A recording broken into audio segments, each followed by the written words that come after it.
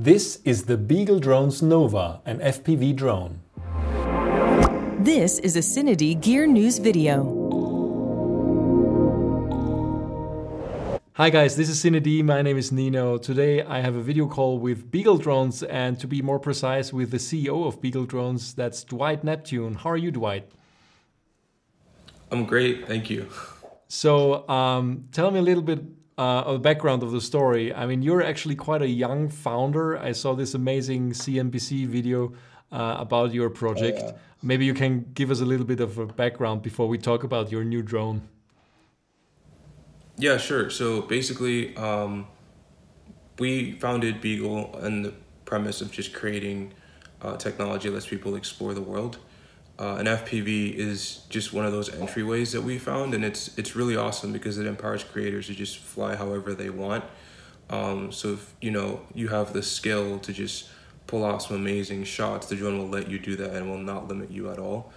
But the main issue we found was that creators who wanted to get an FPV drone to take their shots to the next level found it very difficult. So we set out to simplify it, make it a plug-and-play system. So if you're on a shoot and something breaks, you can just quickly plug something out and put in a new part versus having to find someone to fix it or soldering it yourself, which means you may have to head back home.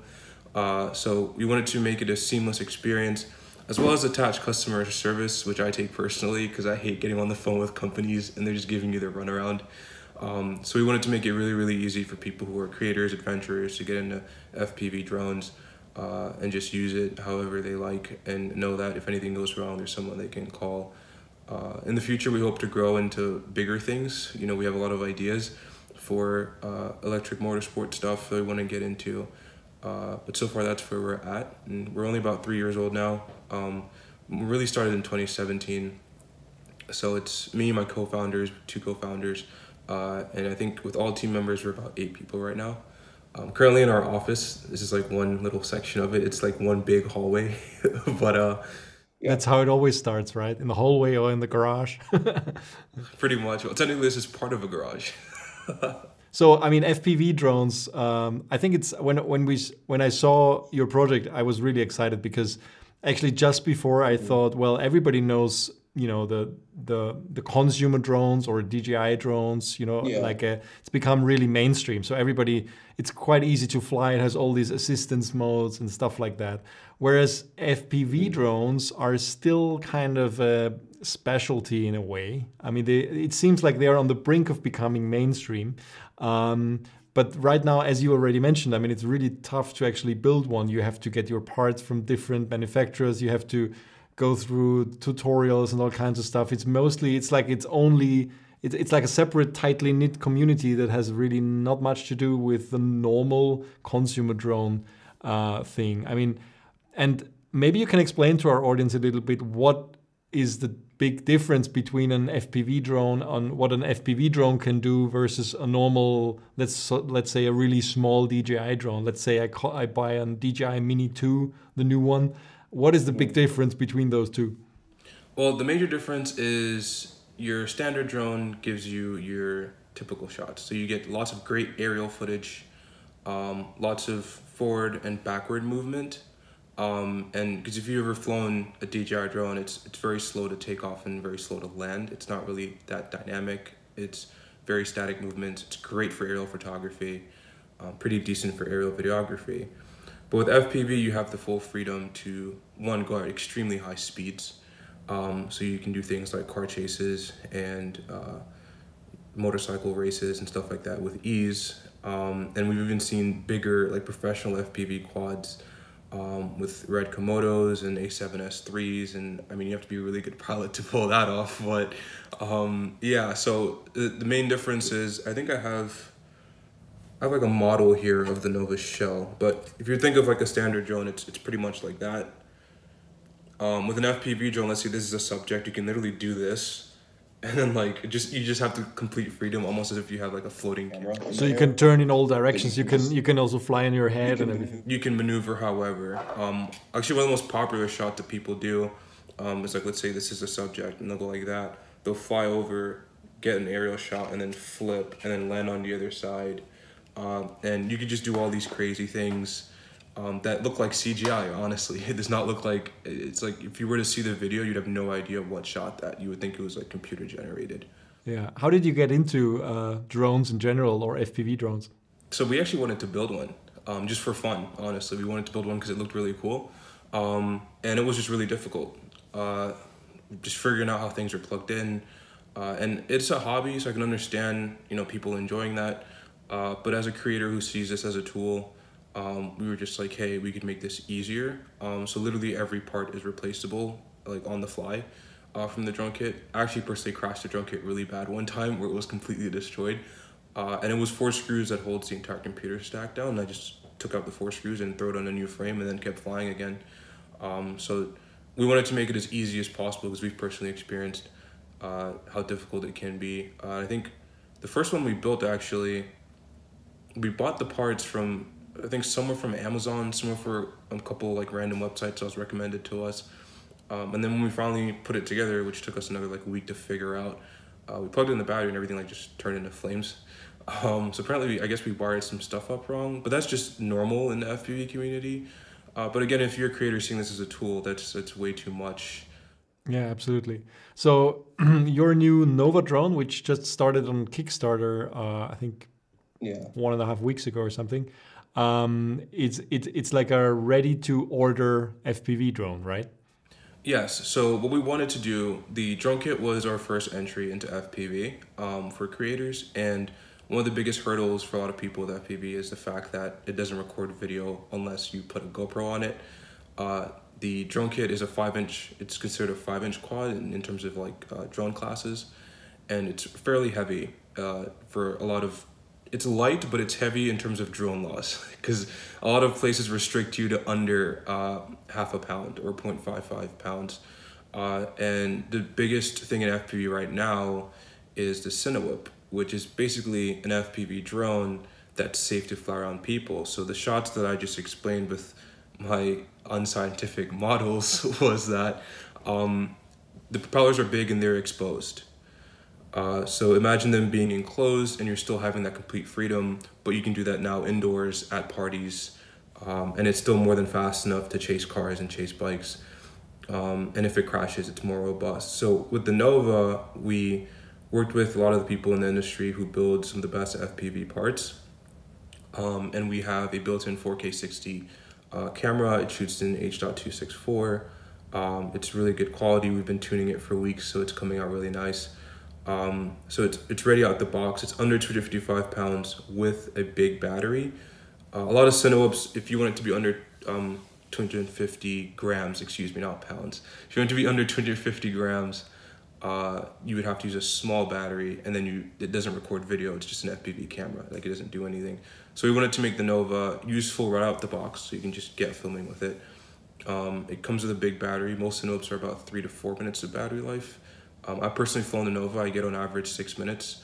If you're flying really slow, like I was flying at a skate park, I got like 7 minutes. If you're flying fast, you're probably hitting 5.5 to 6. So the Nova is the first FPV CineD that as soon as you take it out the box, you can use it. The single camera is a dual purpose, so it gets you the feed to your goggles, hence the word FPV for first person view.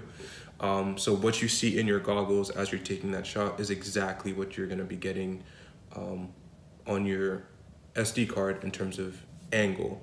Yeah, because they usually, I mean, for people who only know normal drones, I think, we have to mention that usually there's like it's like a second camera, that's the navigation camera, right? And then there's the insides of a GoPro very often that are actually recording the image.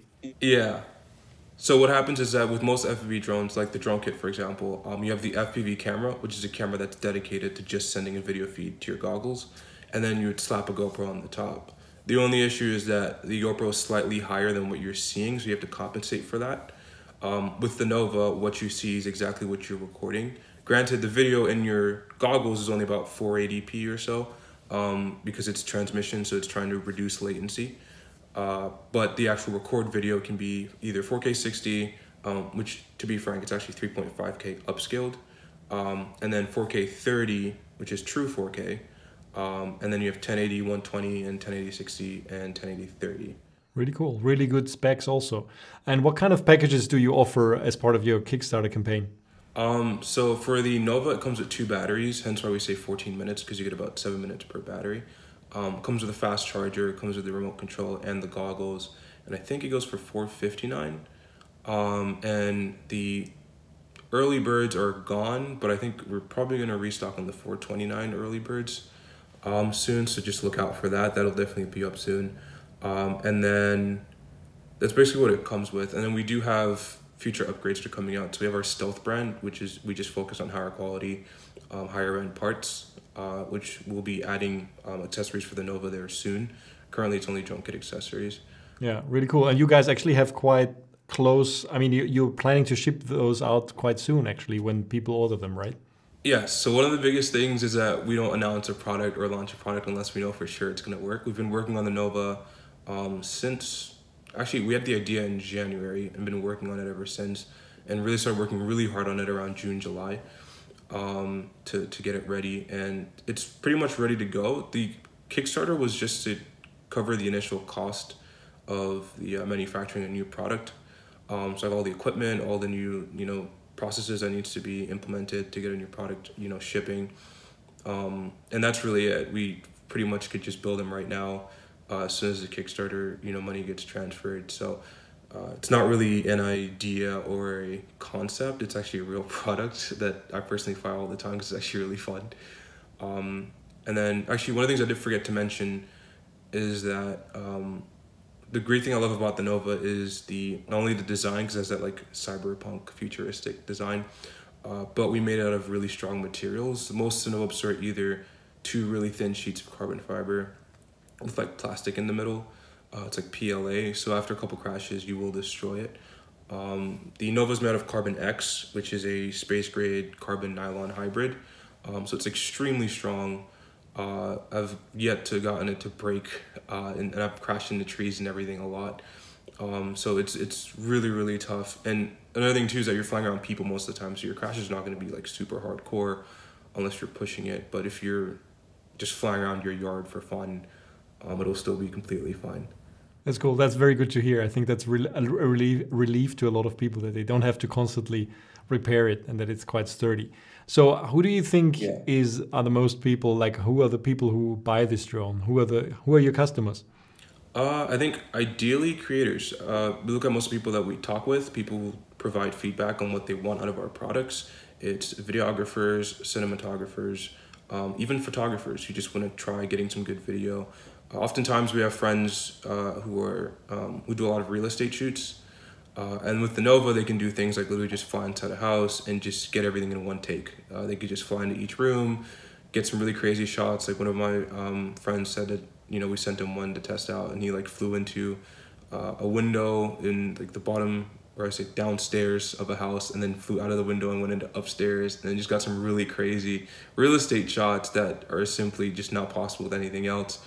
And I think if you're a creator, FPV definitely takes your shots to the next level because it allows you a freedom that just simply doesn't exist currently in any other type of drone.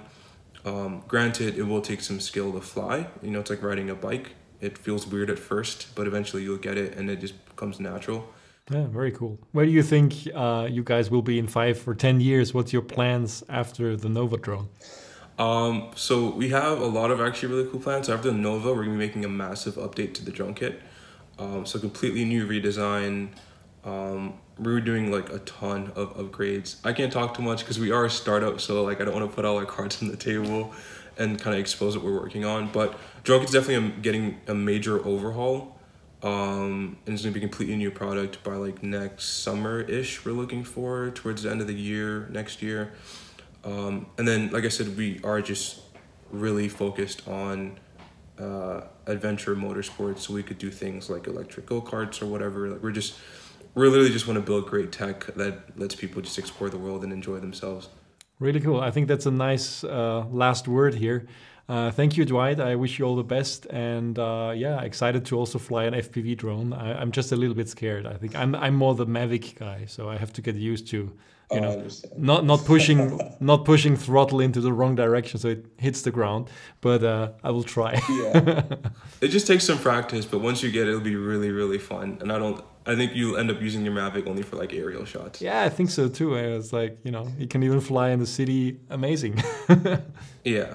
All right. Thank you everybody for watching. Stay tuned to CineD for a lot more interviews like this one about really interesting products, and yeah, and also for our reviews. And please don't forget to subscribe to our YouTube channel. Thanks.